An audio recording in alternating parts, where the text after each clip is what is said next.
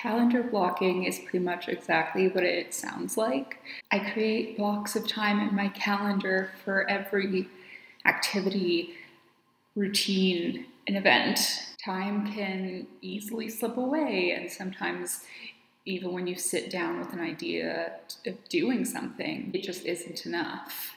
I schedule in my morning routines, my breaks, my meals, my workouts. Even if something doesn't have a time attached to it, I will block it into my calendar anyway. I'm definitely still an analog person. I use a bullet journal and I plan to move into a paper calendar in 2021. I use my Google Calendar to kind of complement that. But I will give you a peek into my Google Calendar to show you what my system is like. So I schedule my day from when my alarm goes off in the morning, and I have it until I plan on decompressing for the night.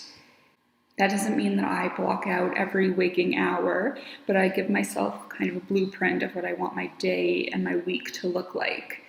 So while still offering a little bit of leeway to not get overly stressed out. Different calendars for different activities, and I'm a color coder by nature, so it looks more appealing to me when I know at a glance what it means. So my calendars are like appointments. I have breaks that I put in, necessities, so like my routines and meals, outside learning. So I have school, and I have social and work and workout. So I schedule in my general admin time for the day. That's the time I set aside to go over my plan and do a few miscellaneous tasks.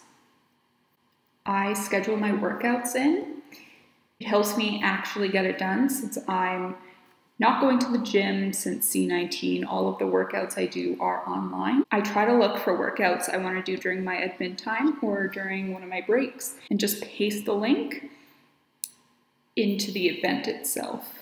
That way, when the time comes up in my calendar, I don't have to waste the time looking for a workout to do, and it cuts out the decision fatigue. I have my meals and routines. If I'm planning on cooking something, I try to set aside a little bit more time.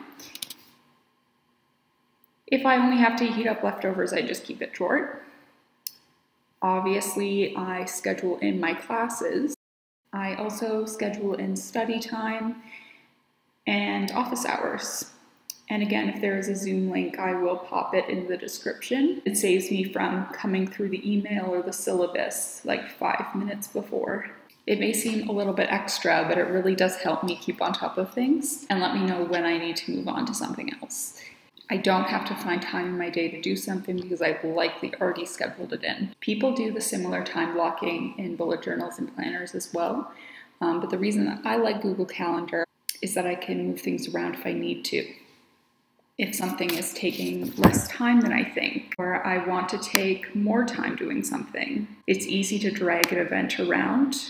If I want to move something to another day, it is just a drag and drop. There's this thing called Parkinson's Law, which basically states that work will expand to fill the time that you've set aside for it. So it's easy for time to slip away when we do the task, but when we schedule a time that we know we have to move on to something else, it makes it easier to get everything done. So like this video if you enjoyed, and please be sure to subscribe. I really appreciate it so much. Happy blocking.